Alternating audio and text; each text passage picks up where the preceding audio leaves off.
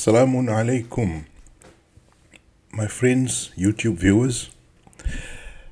Let me explain to you some of the key points in a chapter 7, which is generally referred to as the Araf or the Heights.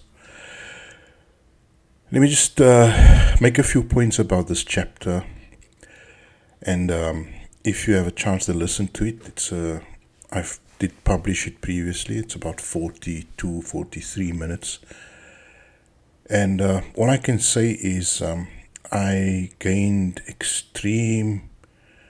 extreme sense of spiritual upliftment just doing the translation, and then afterwards listening back to it. It really is very elevating to the soul, and it also summarizes the key points of the holy text, of the sacred text of Almighty God, Wallahu subhanahu wa ta'ala. So it does summarize some of the very key aspects of the deen and of the message. So please do listen to it when you're driving, when you're falling asleep at night, But I want to just offer you a few clarifications and points around the translation. Now, the translation that I've made of the text, of the original Arabic text, obviously let me first give a disclaimer and say that no translator, no person that tries to present or that tries to read or understand the divine word can do so in a 100% efficient way. And whatever we read through the perspective of our own experience, our lives, our understanding. And that is what I've done, nothing more, nothing less. But I do feel that I have done I've been sincere to the effort. I've been honest to the effort. So I've not tried to pursue any agenda. In fact, there are certain parts of the Qur'an where it's very difficult to translate because it really, you feel, wow, how do I translate this? Because this is not something I would have assumed. This is something that is counterintuitive for me. But then you have to be faithful and honest to the wording. But now, let me tell you how this translation, and there's quite a few more in the pipeline, so I'm going to be producing them, but as you might think, there's a cost involved with AI, getting the AI, sourcing the AI, because it doesn't come free, my friends. And doing the production takes many hours. In fact, the translation itself takes a number of hours, and then to produce a rendering that is touching, that for me is so important, is the Qur'an is the Qur'an. You see, the word Qur'an means it's a qara'a. It comes from the word qara'a. It is a rendering, it is a recital. And the way we've experienced the Qur'an always is like, you hear it through Arabic, so it's not your first language. Even for Arabs, Arabs, honestly, I've been in the Arab world, and the Arabs do not, in everyday parlance, use the Qur'an or the Arabic of the Qur'an. They are able to, but even when they do use modern Arabic, some of the words have been modernized, some of the meanings of the words. And so when they hear the word i'tanaqa, when they hear the word amana, they don't see it as being embracing, because they use a different word for embrace. They use the word i'tanaqa. I'tanaqa Islam. He embraced Islam. So they've anglicized the very Arabic itself. And this is some of the discussions I had with some Muslim scholars many years ago when I was in Egypt. They were lamented the fact that Arabs have modernized the Arabic, and so you get various Arabics now. You get the Arabic which is called the Lu'atul Fusha, the true Arabic, or the, how can you say, the Oxford Arabic? You can use an equivalent term for English. As you get Oxford English, you get like, or Shakes. But then you also get the Quranic Arabic, which is very different from modern Arabic. You see, the Quran's Arabic is not, you can't do a one-by-one comparison with the Fusha, with the modern Arabic that you find being spoken formally on television in the Arab world when there's formal news programs, or in the newspapers, formal written Arabic. So formal Arabic, modern formal Arabic, is very influenced, in fact, by secular Arabs and by even Christian Arabs. In fact, some of the major dictionaries modern dictionaries are Christian scholars, Arabic scholars, that have translated or that have created those dictionaries, some of the most prominent dictionaries. And Arabic is often, modern Arabic is driven by countries like Syria, Lebanon. You see, those are the countries that are driving the Arabic dictionaries, especially Lebanon. I'm thinking of the Elias dictionary. So if you're an Arabic expert, please, you're welcome to comment on what I'm saying here. Please feel free. Put your comment in. Am I hitting the spot? Am I off the mark? But definitely, in my opinion, having listened to the Fusha, or the modern formal Arabic on television, and I'm fairly capable, in understanding modern formal Arabic. I find it very, very, very different from the Quranic Arabic. So I don't see it as the same as the Quranic Arabic. And so what you're going to find is that the words, the meanings will be there will be slight shifts in the understanding of the meaning. I always make this example to people who speak English, and I say, look, if I tell you the word gay, what does it mean in modern parlance? We all know what it means, right? We all know what it means. I don't have to go through it. But yet, in my own lifetime, when I was a young boy, we always used that word to mean something completely different. It meant a happy, jovial, pleasurable, fun-loving person. Happy and gay. So we used to use those two words together. And that's just to give you an indication of how words in Arabic can take on different meanings. And so, now that is the one aspect. The other aspect, of course, is that Muslims also have a few generations of scholarship which they have frozen in place, like the years after the Prophet ﷺ.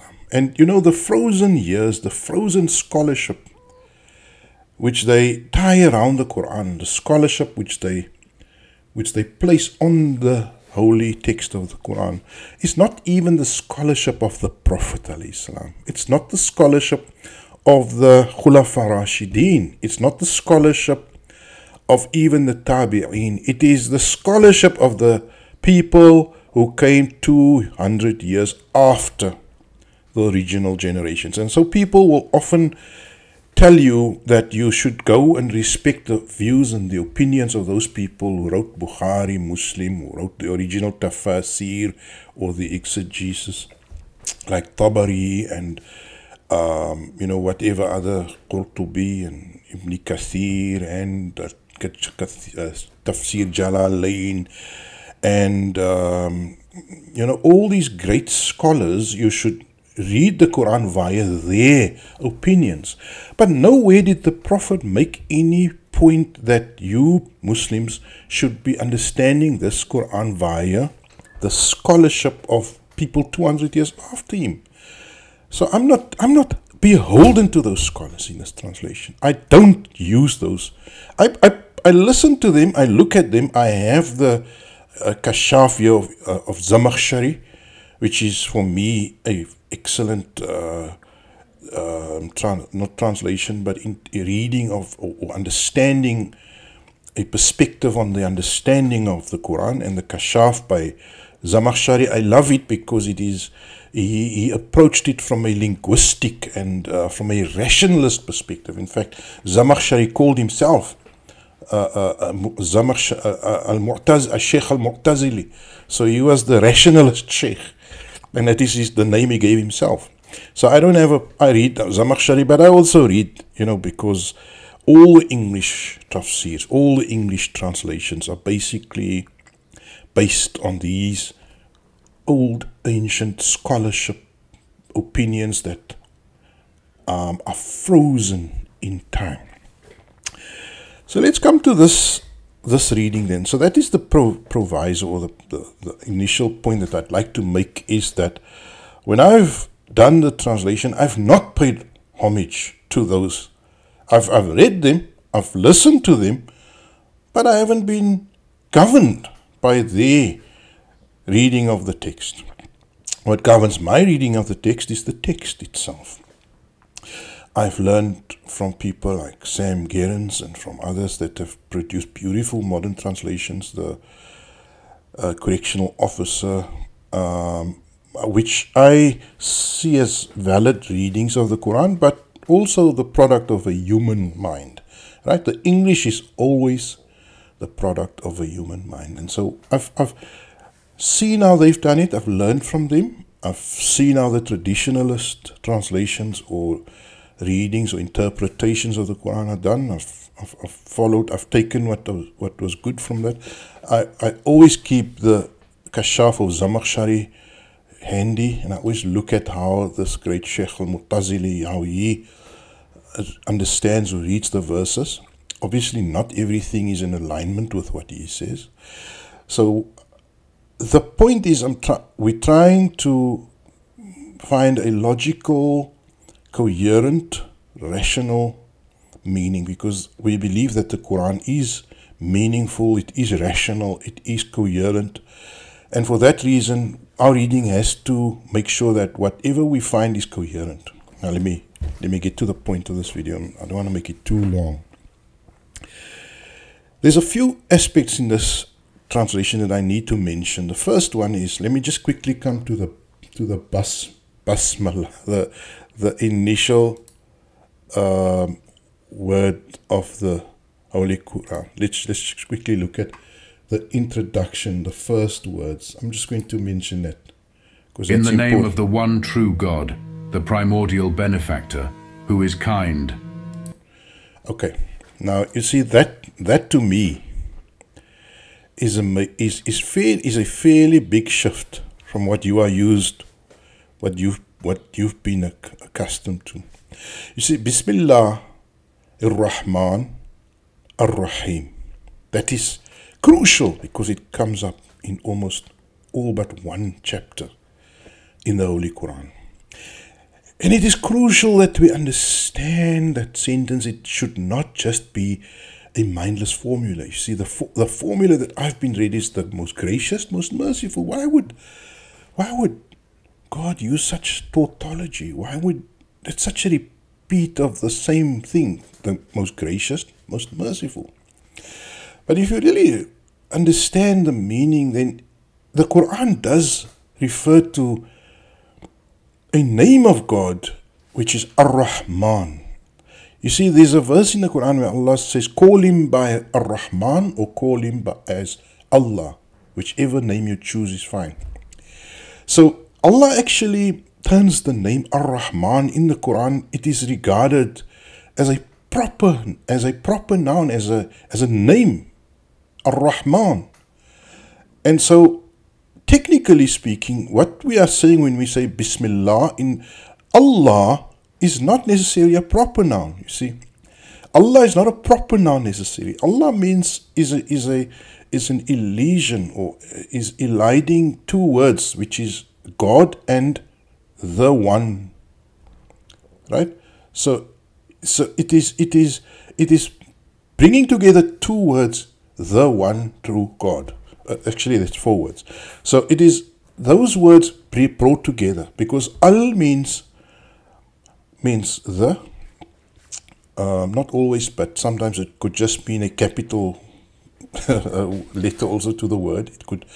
The word al is, there's two purposes to the word al in the Quran. The one is to make it specific. So in other words, But the other purpose is also to make it a proper noun, right? So to just make it the month, or ash-shahr, or an-nahr, the river, or river as in an abstract broad term when you put the L there. So the L has two purposes, right? So when you say al-ilah, because Eli is the original Aramaic name for Allah, Eli, where Jesus, the Bible quotes Jesus as saying, Eli, Eli, Elohi, Ilahi, lema sabachthani. You know, those words are cited, I think, in the Gospel of Luke. And it just means, my Lord, Elohi, Elohi, lema sabachthani. So it's an ancient Aramaic word, Elah, that is Al-Ilah, and then becomes Allah. So the translation, as you can see, becomes the one true God. Makes more sense. And then Ar-Rahman is the proper noun there, Ar-Rahman. And then why would you say, because in Arabic if you say Ar-Rahman Ar-Rahim, you can use the Rahim as an adjective to the word Rahman. Right? So you can say Bismillahir Rahmanir Rahim. So you can either the Rahim, or the kind, or merciful, or friendly, or I would say all those words, or the kind, Ar-Rahman. Ar-Rahman, the kind. That is how I would read Bismillahir Rahmanir Rahim. In the name of the one true God, whose name is Ar-Rahman, the kind. Can you see the meaning there? Now, Sam Gerens, in his translation, he's used the word, I think he translates Ar-Rahman as most powerful or mighty, or he assumes a sort of a meaning of powerful or mighty in the word Rahman. But really the word Rahman clearly shows the root letters Ra, Ha, Mim, which is Rahima, which comes from the word mercy or being. He was kind, or he was. But the Rahman being on the scale of Rahama, right? Or Rahimanna. So it actually creates the sense of kindness to its ultimate, to its highest form, right? And if we think of it, that the word Rahman is a title that is unique to God Almighty, Rahman, then the sense we get is that it is the ultimate, the one with ultimate kindness, and that is why I've translated it as the primordial benefactor, the benefactor of benefactors, the primordial benefactor. So the translation goes then as, in the name of God, as you've listened to it there. In the name of the one true God. In the name of the one true God, the primordial benefactor, who is kind. So that is where that comes from, just as an explanation. Another point I want to make, and I'm not going to exhaust all the points, all the comments of this chapter, is of course that I do translate the word jinn, ins and jinn, as ordinary and extraordinary men. Now, why did I do that? And I've got videos on this, right? So you can check back a year or two back some of the topics that I've covered on the channel. And I'm not denying that the word jinn, in one sense, may refer to non-human subjects, alien subjects, alternative life forms, non-matter based life forms. I can certainly leave room for that. And when you speak about the jinn as some sort of non-material life form, some radiation or energy based life form, That's fine. I mean, that I'm open to those types of interpretations, even non-human life forms or trans Earth, extraterrestrial life. I mean, according to this chapter, Adam is extraterrestrial. The original forefathers of humanity are extraterrestrial. They are not from this world, and so we might as well then assume that there might be other life forms that are not from this world. In fact, there's one verse in the Qur'an, Allah says, وَالَّذِي خَلَقَ السَّمَاوَاتِ وَالْأَرْضِ وَبَثَّ فِيهِمَا مِنْ كُلِّ دَابَّةٍ. He it is who originated heavens and earth and scattered throughout the two of them, throughout these, of all forms of life, of all types of life forms. So it is conceivable that the word jinn could mean a non-human life form. So I'm not denying that, but I have to offer you one perspective. I offer you another possible perspective, and that is that it is human aliens that we are referring to when we speak about the jinn. Because even as you can see in the English language, you can use the word alien to refer to a human exceptional person or extraordinary person, or a non-human, right? The problem with reducing the meaning only to the non-human jinn form is that we're not allowing ourselves the additional meaning of what an extraordinary human could be.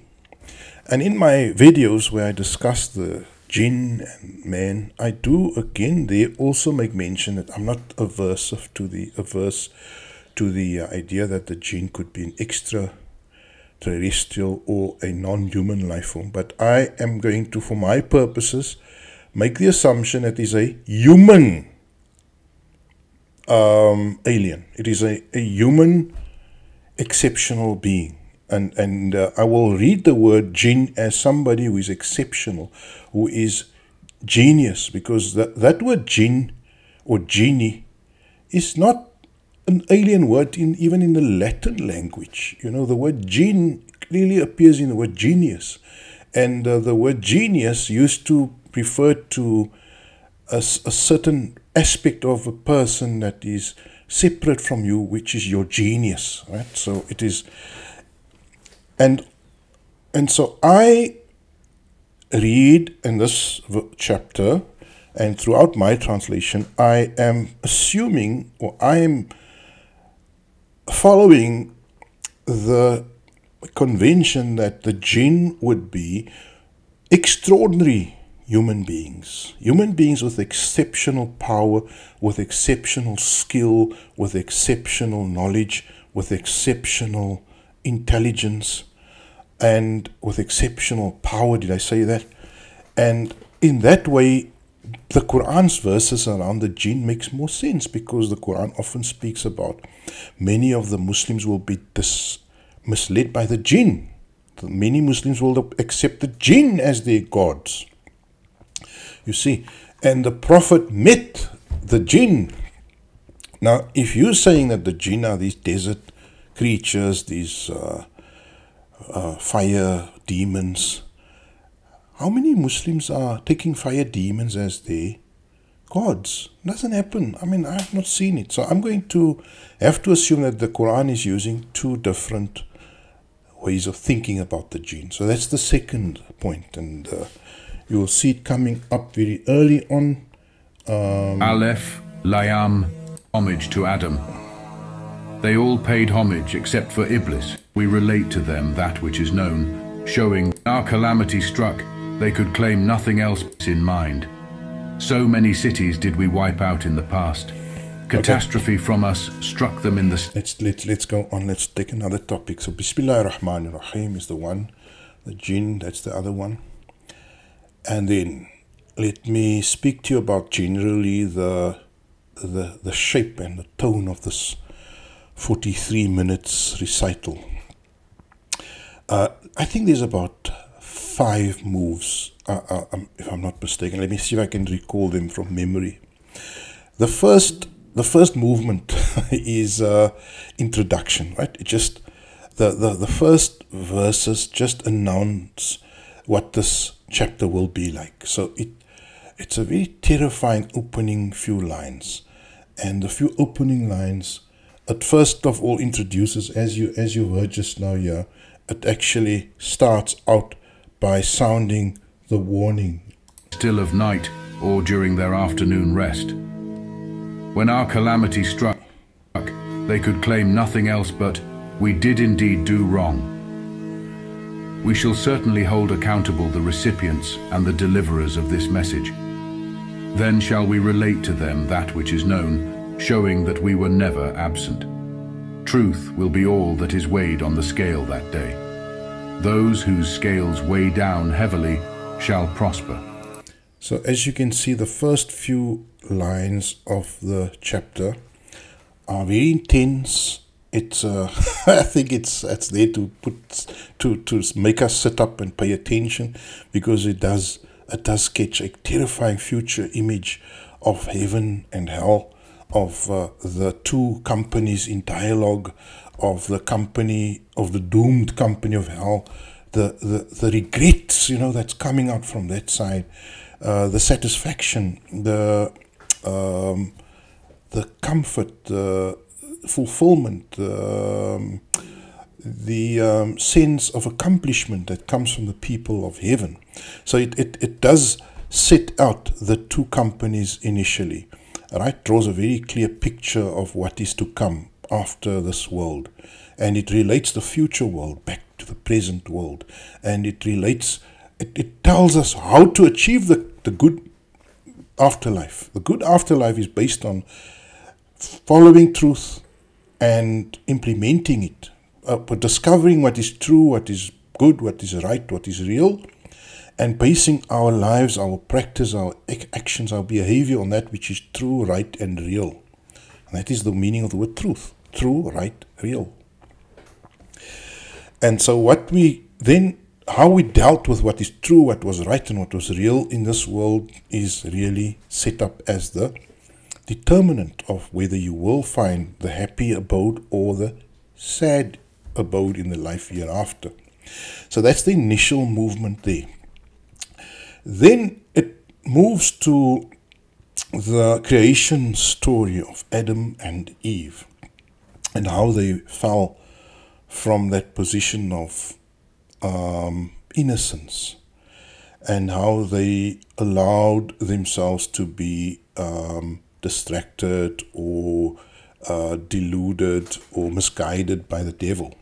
So that comes second in old story, right? Not in any way similar to the Bible story of telling how the rib of Eve and all that. That is absent in the Quran, my friends. There is one verse that might make you think it's the rib, but it's not the rib.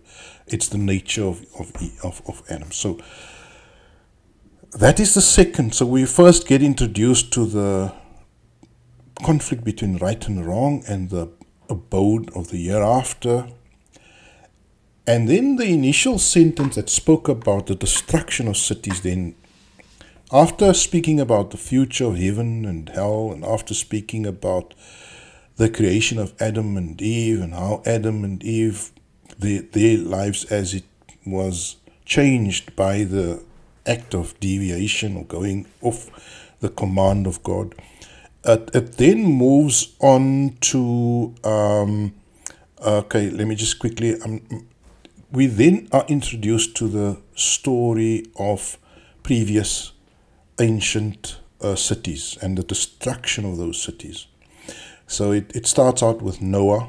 It speaks about how Noah toiled to convince his people of worshipping only one God, and not worshipping the rich men, the powerful men, their culture, their traditions, their local customs, but to place the emphasis on the one transcendent, divine, cosmic creator. So that is really the message of all these messengers, right? Noah is the first in line, and then it goes on to the people of Ad, and then it goes on to Thamud, and then it goes on to the people of Shu'aib, Salih. At some point it speaks about the people of Lot.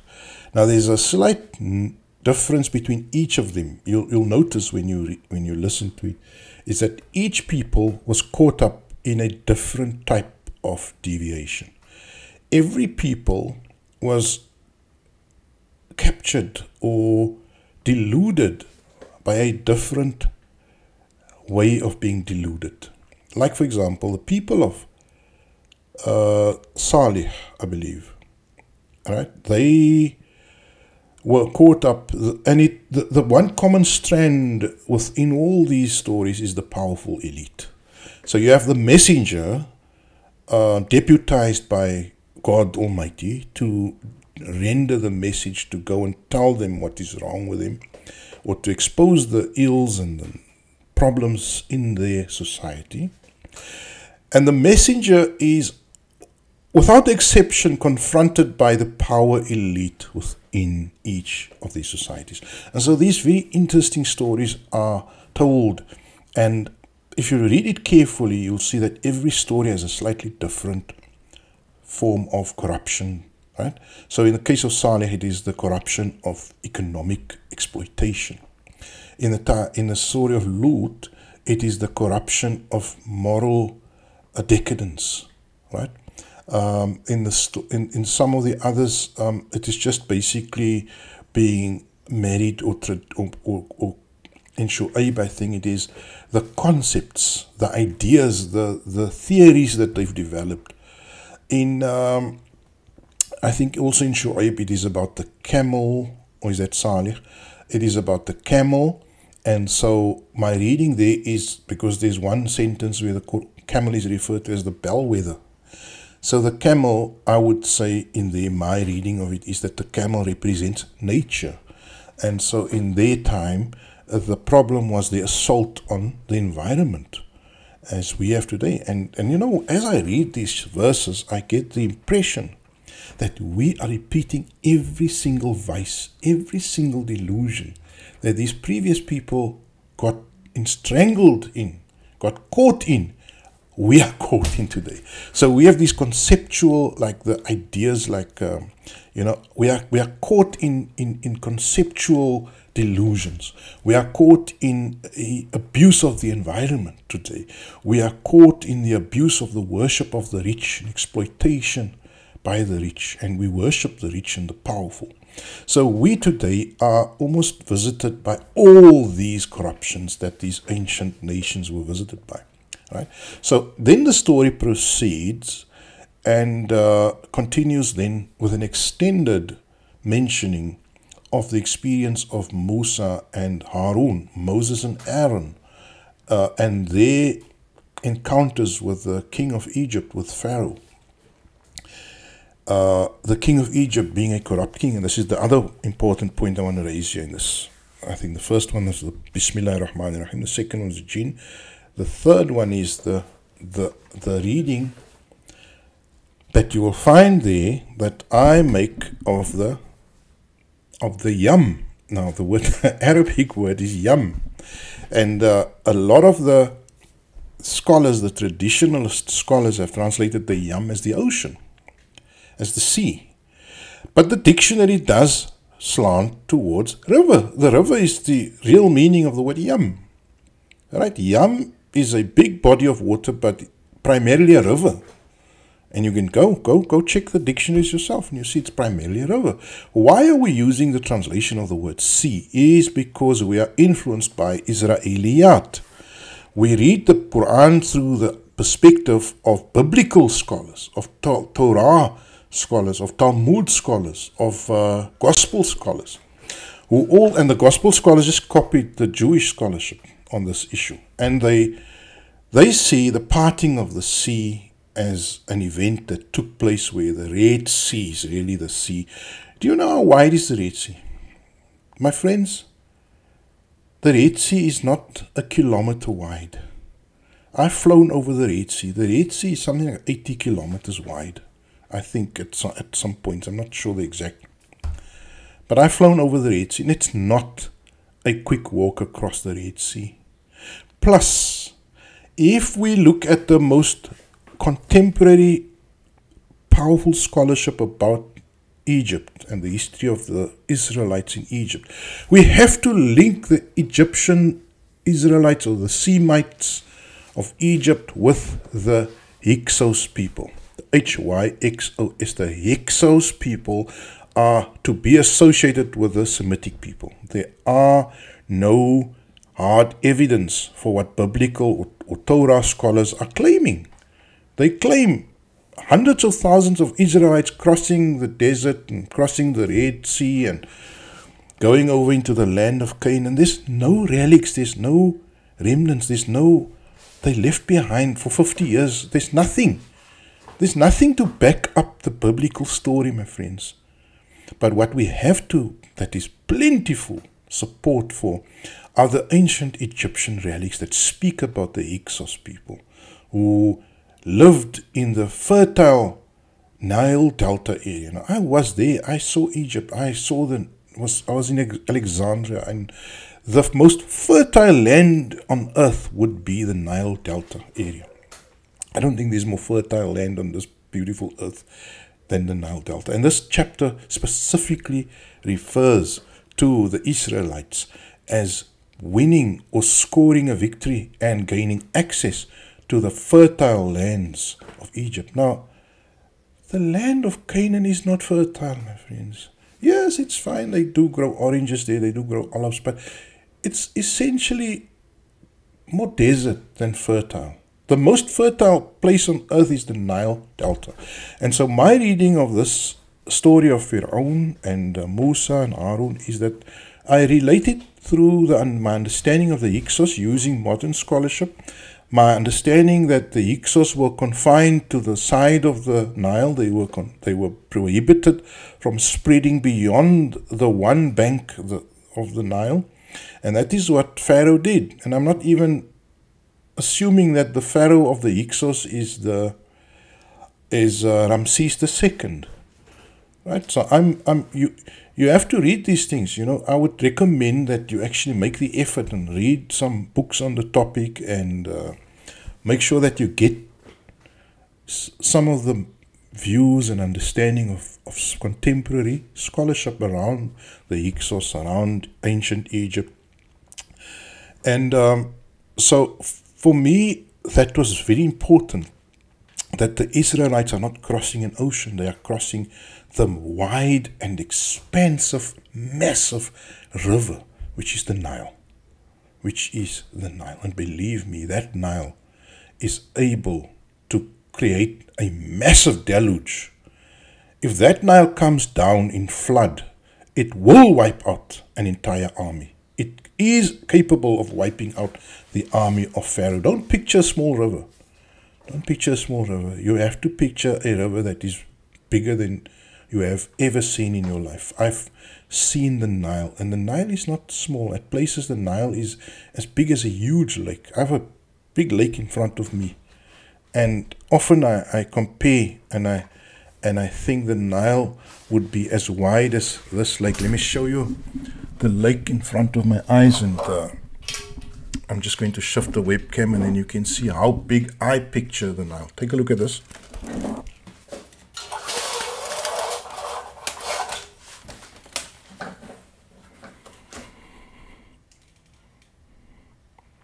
This is where it starts, and it runs for about a kilometer across to the other side.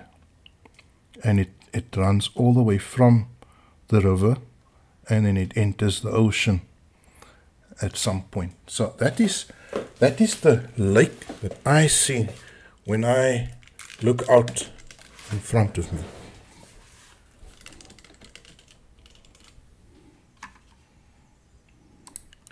Put to death, basically, and their daughters we shall keep alive. After all, our power far exceeds theirs. Moses said to his people, "Find strength from God and in..." So this is the encounter between Moses and Pharaoh. And interestingly, Pharaoh makes it a land issue. This is something that is never addressed by scholarship. Why is the Israelites of submission, dealing with a land issue? The powerful elite amongst Pharaoh's people called out, "Are you just going to let Moses and his people go to our Lord and Sustainer? The wrath you impose is based on our acceptance of evidence from our Lord, evidence that appeared in front of us. Our Lord, instill in us steadfastness and take our souls in a state of submission." The powerful elite amongst Pharaoh's people called out, "Are you just going to let Moses and his people go to stir up trouble in the land, having forsaken your gods?" He replied, "No, their sons we shall put to death, and their daughters we shall keep alive. After all, our power far exceeds theirs." Moses... You see, so once again, the Israelites as a slave nation doesn't come out here. It's more, what comes out more is the Israelites as a suppressed nation, as a nation who is not allowed to grow or to flourish beyond a certain level. And so it is really, they more emerge as a competition to the power of Pharaoh. You see, that is what I see here. I don't see the word, enslaving. I see the word being suppressed by them, by Pharaoh. Is said to his people, "Find strength from God and endure. The land belongs to God, and he shall bequeath it to whomever he chooses from his servants." Now, a few verses back, I just don't want to go through that detail again. A few verses back, Pharaoh says to the Israelites, your intention, or to Moses, I know what your aim is. Your aim is to unseat us, to get us out of this land, to kick us out from our land. Now, if you study the history of the Hyksos, and you study the history of Pharaoh, what you will find is that the Hyksos, in fact, did replace the Egyptian pharaohs. For 200 years, the 15th and the 16th Egyptian dynasties were, in fact, the Hyksos. They were the Semitic pharaohs. So the Egyptian pharaohs made way for the Semitic pharaohs, which I think ruled Egypt around the year 1600 BC. So really the story of Israel and Pharaoh versus Pharaoh, or Moses versus Pharaoh, is a land issue. It is who controls the land and allowing people to access the land. And of course, this chapter makes a lot of sense when you see it as a land battle, not as a slavery or anti-slavery battle. Obviously, with a land battle, you get a lot of sideshows like, killing of the sons and trying to diminish or to suppress that nation. The final outcome shall favor the conscientious. The Israelites said, "We are suffering oppression since before you came to us, and ever since you approached us." Moses answered, "It may just be that your Lord may destroy your enemy and make you inherit the land." Now that's a crucial point. You see, Moses does not speak, sort of just willy-nilly.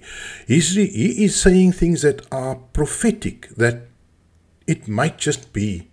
In the Arabic is qalu, I'm trying to get to, he might make you the inheritors of the land, and that is a prophetic word. And here, this certainly does not agree with the biblical story that the Israelites left Egypt. No, they left Egypt not as if they left Egypt, but they were able to flourish throughout Egypt, and to cross the boundaries into neighboring territory as well, which is the land of Canaan. But here, these verses you must pay attention. The Israelites said, "We are suffering oppression." Moses answered, "It may just be that your Lord may destroy your enemy and make you inherit the land." And if you look at the story of the Hyksos, where they actually toppled Pharaoh and then became the power of Egypt. The Semitic rulers of Egypt were the Hyksos. So that's another difference that I want you to pay attention to, that I have in this chapters. But it all hinges on that the crucial body of water is not the ocean. It is not the Red Sea. There was no Suez Canal. If some of you, innocent and ignorant, picture the Suez Canal as the point of crossing, unfortunately, the Suez Canal was only constructed, I think, in 1920s or 1800s.